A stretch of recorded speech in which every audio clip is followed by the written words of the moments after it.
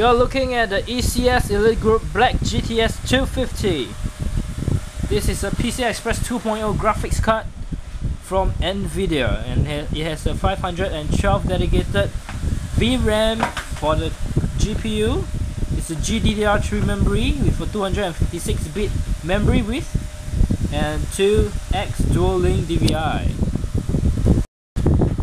Over here, it supports Nvidia SLI, physics by Nvidia, 3D Vision, both 3D Vision Discover and 3D Vision. More expensive alternative is the 3D Vision. I'll recommend you to go just for the 3D Vision Discover. Just get yourself blue and red dials, cyan and red 3D goggles, and you are ready to watch 3D on your computer. And it's graphics by Nvidia. Over here is a HDMI support. I think there's a HDMI port or either a DVI to HDMI converter. PCI Express 2.0, DirectX 10, OpenGL 2.1, HDTV, HDCP, and dual link DVI. Insist on Nvidia. Okay, nothing much. I wonder what's the black for. Is this factory overclock? Not very sure. Turn on physics, kick it into stereoscopic 3D, and give your eyes something to talk about. Not bad at all. Nice packaging. There's CUDA, GeForce with CUDA Graphics Plus. And other than that, we have the different features in different languages: French, German, Espanol, Portuguese, Turkey, I am not sure, and this is Korean and this is Japanese. For any more information, go to www.ecs.com.tw. But this is a unboxing video, so I'm going to unbox the ECS Black GTS250 from Nvidia now. I'm unboxing.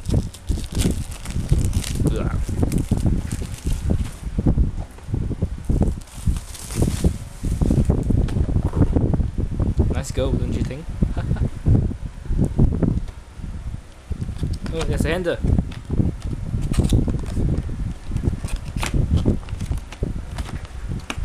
Recyclable. Give me some minute. I'll have to use my leg. Whoa, it's out. Anything else? Let's open this box. It's well packaged. Whoa, bubble wraps. I love bubble wraps. Don't you like to play bubble wraps? Quite heavy actually. Let's look at the accessories first. We have two molecs to a PCI-E 6-pin connector. Whoa, what's under this? Yes, I'm right. You have this is the DVI to VGA converter or adapter. Then we have the DVI to HDMI connector or adapter. This is what you use to connect to the SPD of your motherboard to the graphics card, so that your HDMI output your HDMI 1.3 can transmit the audio, the analog audio, is it digital, or the digital audio from the HDMI cable onto your TV. We have the VGA driver over here. I don't recommend you to install this, but instead download the latest drivers from Nvidia website. And there's a very cool font with the graphics card user manual. Wow, that's so cool. It's available in English. Okay, I'll focus this. It's available in English, Japanese, Korean, blah blah blah and blah blah, and 繁体中文. But there's no 简体 because it's Taiwan. Okay, very cool, huh? Yeah. Okay. Anyway, what is this? HDMI adapter installation guide. Step 1: align SPD. Yes. This is what I was saying. You connect this end of the connector provided is over here to the motherboard. Then you connect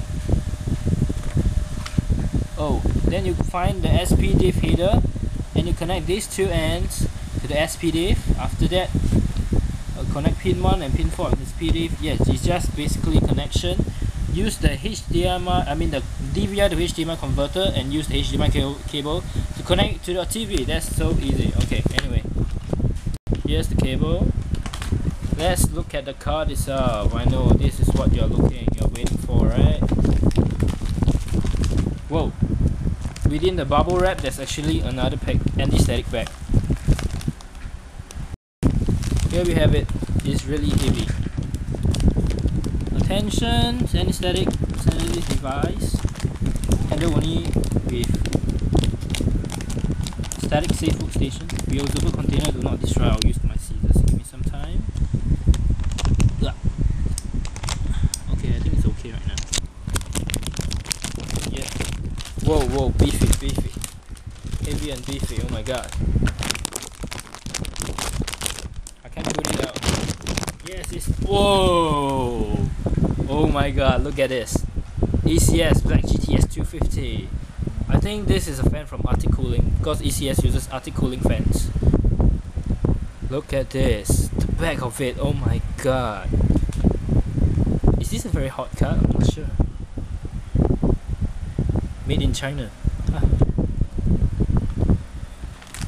It really looks good, man. Oh my god, look at this.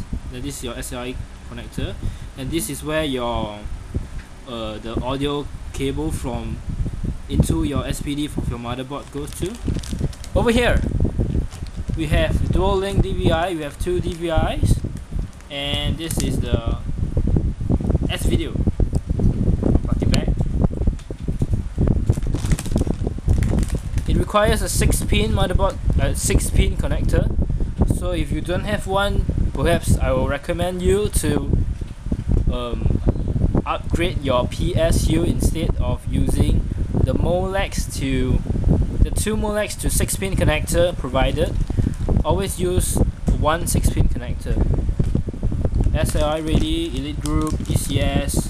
A thumbs up for this graphics card because it really looks good with this third-party cooler from Arctic Cooling. Oh my god, look at that. That's my fingerprints. Oh yeah, PCI Express